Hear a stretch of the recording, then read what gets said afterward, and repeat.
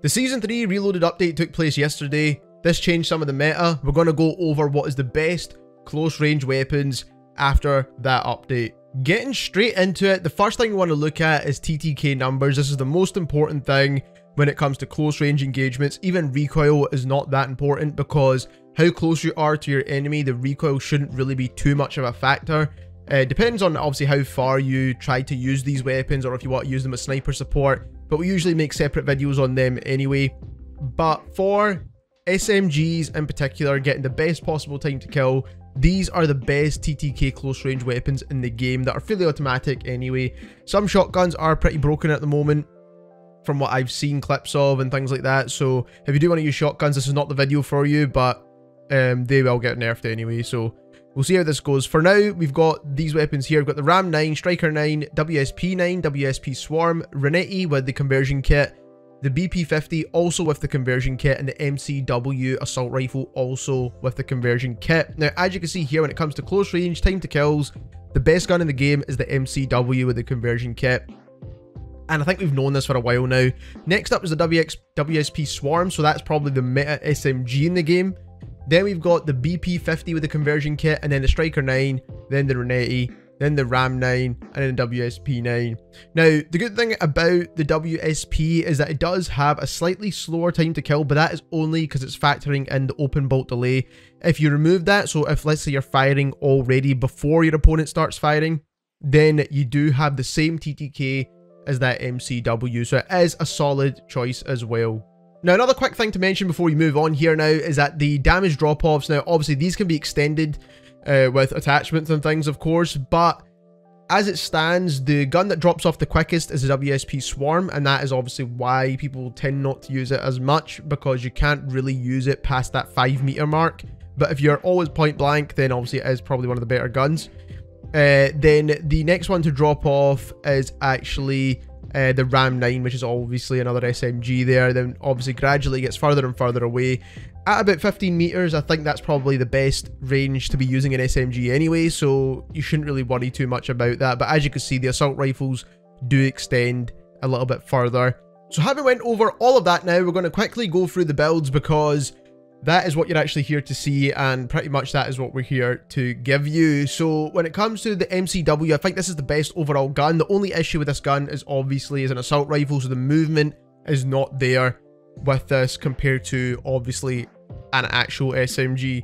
So when it comes to the build, we're using the Kimura Black Iron Heavy Short Barrel, very long barrel name, but this is the one that helps with aim walking speed, so that strafe speed, and just overall movement. I've pretty much built it towards movement because the recoil in this gun's pretty low anyway, especially at point blank range. So we're using the hand stop underbarrel, so the DR6, 40 round mags, which is the largest available with the conversion kit, and then the Jack Cutthroat stock, which is this one right here for the best aim walking movement speed. And obviously we've got that Jack Raven conversion kit, which is what you need, so you need to have the gun maxed out to actually use this.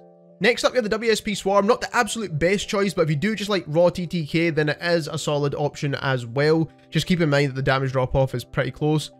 So we are using that Zenman Compensator Flash Hider, which is a pretty solid choice. DR Hand Stop, again, for the better movement speeds.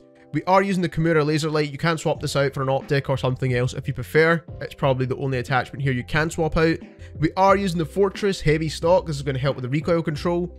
And we are, of course, using the 50 round mags. You can go for the 100 round mags, but I think it just slows your movement down way too much. Next up, we've got the BP50 with its conversion kit, which is the Jack Ravager kit. Then we do have the TAQ tape on here, which is going to help with the sprint to fire speeds. You can also use the grip tape if you want for the extra recoil control. I don't necessarily think you need it for this gun, to be honest. It's quite low recoil anyway, so I'd rather take the sprint to fire bonus. I am using the slate reflector optic here. The iron sights are not super clean, but they are usable, so if you want to use something else, for example, like an ammunition attachment, you could definitely go for one of those, but I prefer the optic. I'm using the Kimura Laser Light just because it helps the most of movement stats. And then we are using the Zenman Compensator once again, because I think this is the best attachment for SMGs to control recoil. Getting into the meta options now, first of all, we have the Striker 9, which I think is going to be the most popular out of these two options. So this build here, we're using the compensated flash hider once again, so that's the Zenman 35 We do have that DR hand stop under barrel grip once again for the better movement stats. 50 round drum mag, which is the largest mags available, and obviously that's the ones you want to use. We are using the SAKIN grip, which does help with recoil control and also firing aim stability, which is actually very useful, to be honest, as a stat in general. And we are using no stock. There's a lot of builds for this gun out there, to be honest, but I just like to have a movement based build for my aggressive SMG. So this is the way I like to build it. I think this is the best way to build a gun. You can swap out that hand stop under barrel for an optic if you prefer. The iron sights are not too bad on this gun either, to be honest. So, and last but not least, we have the WSP9, which shares the same TTK as the MCW after its open bolt delay. So once you're firing the weapon, then you're going to get an insanely good time to kill with this gun. So that is something you do need to factor in. So when it comes to the build here, we are aiming to get that sprint to fire speed pretty close to as negligible as possible. They have actually buffed this weapon in terms of sprint to fire, so obviously that is why it's going to be very popular now. So that is going to be a solid meta option. So we're using the compensated flash hider once again. We're using the DR hand stop once again because it does help with sprint to fire. You can also use a laser if you want. We're using low grain rounds for the recoil control. And we also use 50 round mags here, which is the largest mags available, and no stock on top of that as well. Now, if you think the recoil is a bit too much, then you can use the WSP factory stock. I think this is a really good solid choice as well. You still get a bit of movement bonus, but you don't get too much of the recoil cons.